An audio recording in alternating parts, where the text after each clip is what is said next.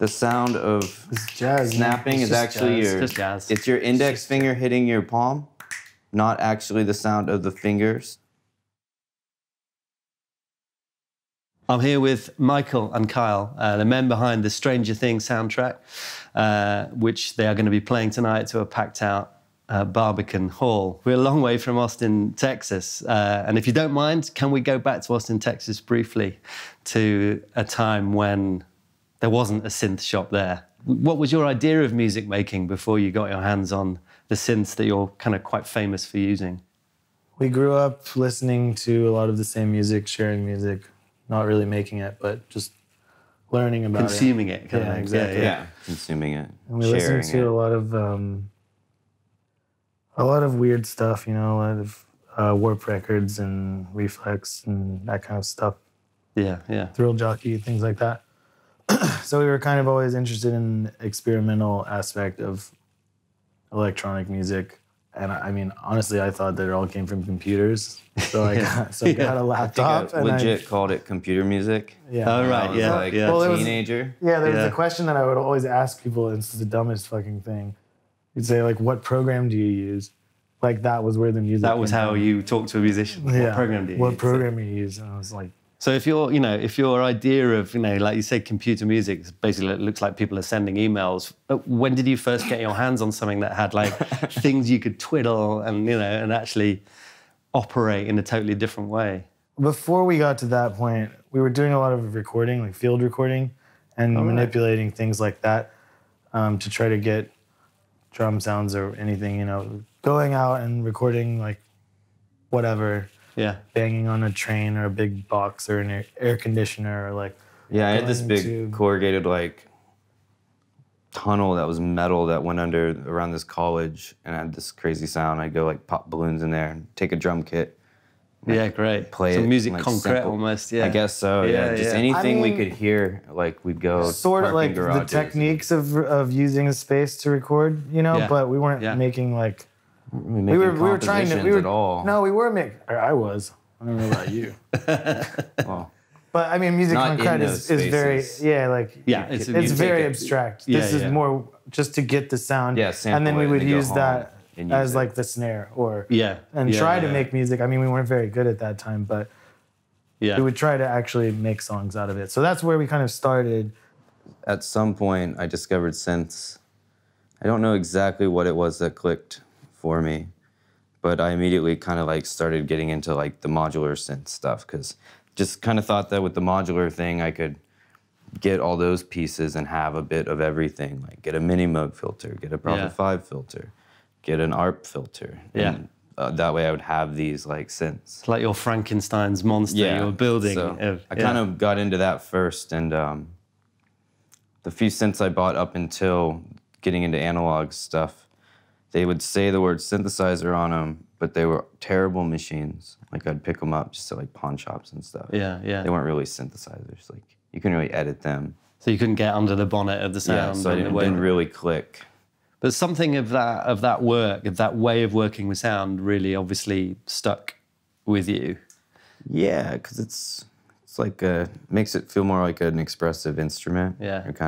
It's not until you get into modular synths and you have to buy every piece that you realize how much is going into it and how fucking expensive it is to just make a simple sound out of with a modular, and just to do like the most basic thing that you would think is like a free throwaway effect like vibrato or something takes like 3 to 4 modules just to add a little note. So in some of the Stranger Things soundtrack, when there's a track or a cue that feels quite explicitly towards the kind of more scary side of things, it's almost like I hear more of that material in there, the kind of, the real world sounds of metal being clanked. We definitely played some noise shows when we were younger. Yeah. Brought out some big pieces of metal, rusted metal. Just bang shit around. Yeah.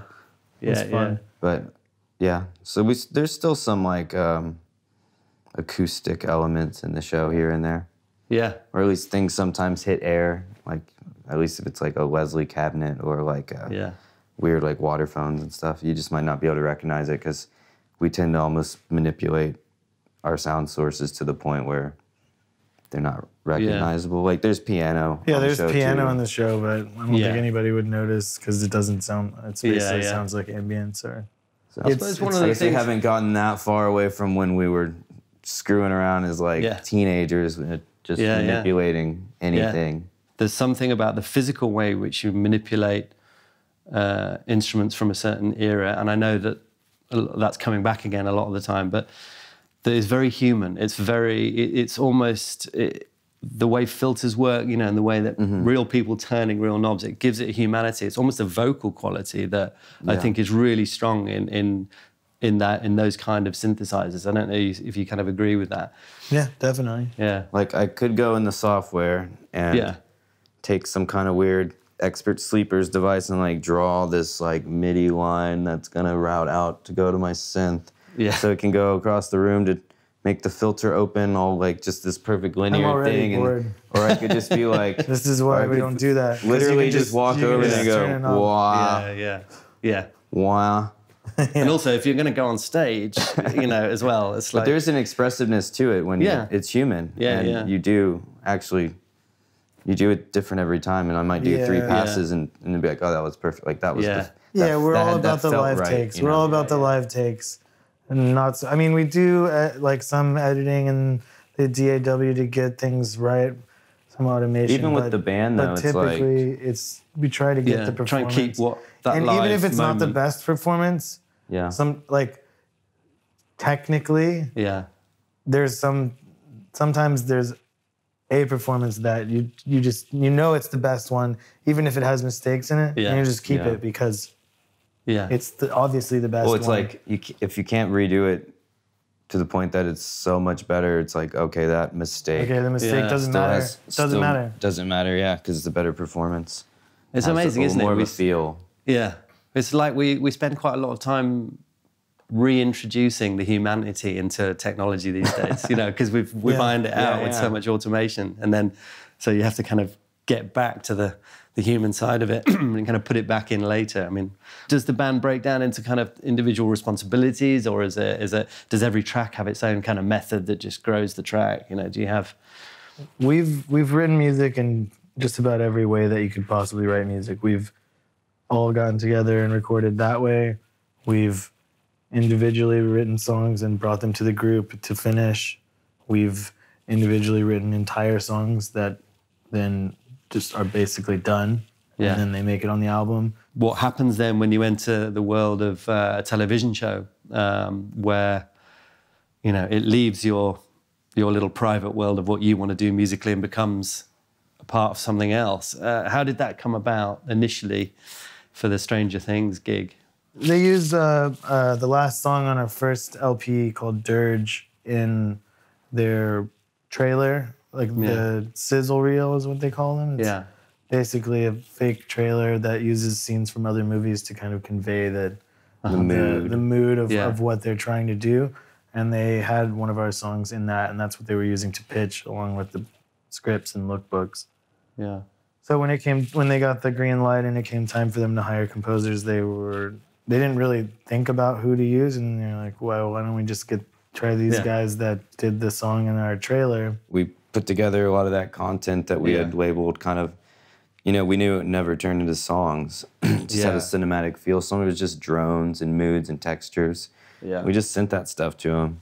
And they're like, oh my God, this is like Christmas in July. Well, it was 4th of July, which is, you know, a holiday in America. A lot of that stuff. Like, it's like Christmas on the 4th of July, because we sent them like 40 tracks or something. I don't know. They love that stuff, and they were basically like, a lot of that did not, like, none of that stuff really got used, but then they, you know, just were like, this is great. When they wanted to ask for more and more specific stuff. Stuff that actually referenced the show, like about the characters and different themes and motifs that would happen. We were essentially pitching for about 6 weeks. There was other people that were pitching as well. It wasn't like a sure thing. It was, are you interested? Make some demos. Can you really do it? We need to get approval. Yeah. We're like, we know you can do dark and epic, but we need also to have sentimental stuff and like more lighthearted things. So, did you know you could do it? We make all kind of music. Yeah. Like, we're not just like always like I'm so mad. I'm so angry right now. Yeah, like But we make all kinds of music, but we just don't really have an outlet.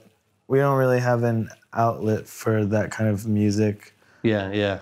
prior to that, to doing scoring. So it was actually it was really fun to be able to release some of that music because there's a lot of stuff that we still like as music, but would never fit on a Survive album. Sure. So to get the opportunity to release some of that stuff was really nice. And it continues to be nice. Now, you often hear, you know, composers complaining that they get brought in very late to something. It sounds to me, from what I've read, that you were in really quite early on in the show's development.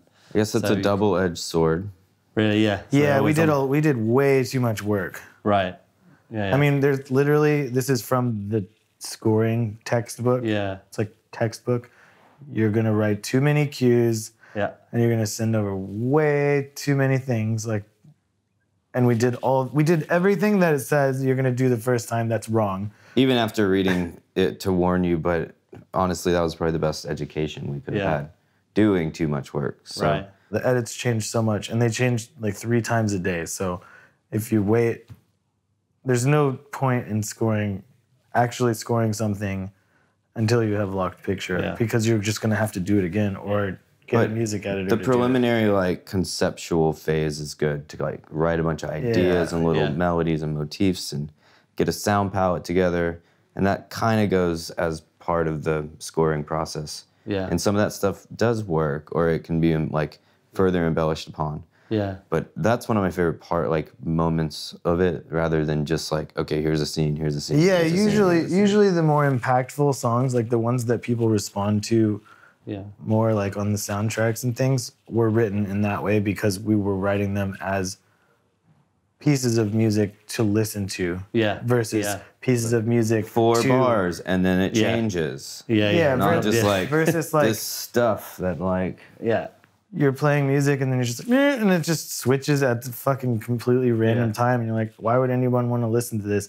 And then you start working in this world and you realize that there's an actual function to that because the picture is changing and they don't adhere to musical timings, you know, It's very fun. It makes you think outside of, I guess, how you typically would write music. Yeah, I was going to say. But it can also inspire you to write things you never would write, like out of the context of film.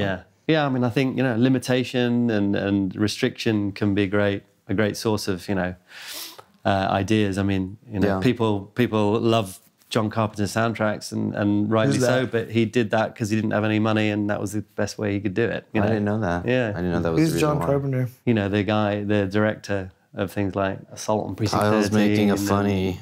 I'm just fucking with you. Oh, yeah, right. Okay.